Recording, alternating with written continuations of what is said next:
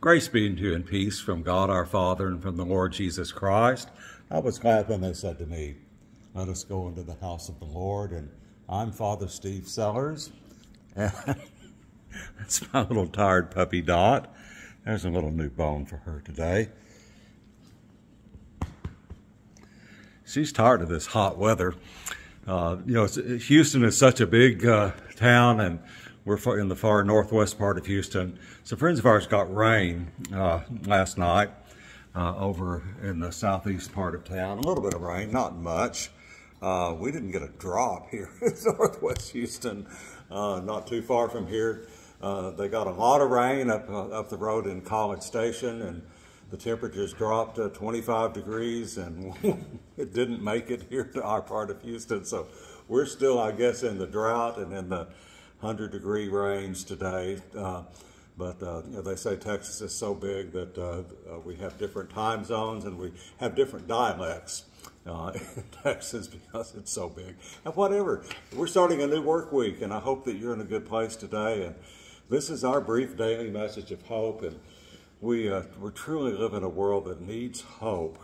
We've had enough anger and bitterness, and we're just now gearing up again for another never-ending political season where there's always some huge election coming up, and the fate of humanity always rests on it, and so everyone is so tense and nervous and angry and bitter and divisive.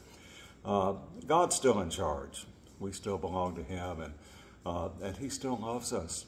And He still reaches out His hands to us, offering salvation, forgiveness of our sins, and eternal life in His Son, Jesus. And so we do that, and we're sort of freed from the momentary fluxes and changes in attitudes and opinions. We follow the truth. In our gospel reading today, actually in our first lesson today, on the feast day of St. Augustine of Hippo, we're reading in 1 John chapter 4 about what true love is. Now, the world has its own idea about what love is, and we see it in the news all the time. Serial monogamy and relationships starting and stopping and ending, and new relationships and multiple. It just goes on without end. But this is true love from today's reading. Gospel, 1 John chapter 4, verse 7. Dear friends, let us love one another, for love comes from God. Everyone who loves has been born of God and knows God. Whoever does not love does not know God, because God is love. This is how God showed His love among us. He sent His one and only Son into the world that we might live through Him. This is love, not that we loved God, but that He loved us and sent His Son as an atoning sacrifice for our sins. One of the translations says, true love consists in this, not that we love God, but that He first loved us. And so know that you are acceptable to Him. He loves you, and His love is a never-ending love, just as His presence with you is never-ending.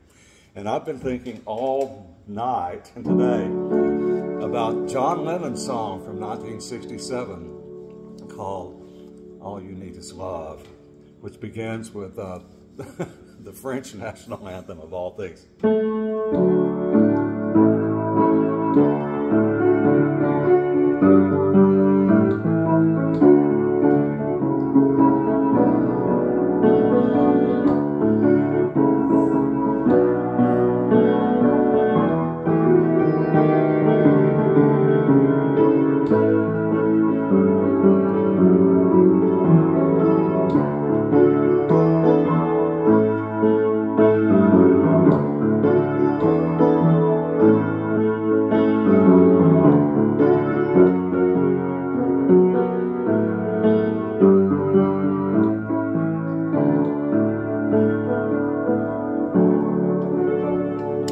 Blessed day today, and God willing, Dot and I will see you here again tomorrow. God bless you.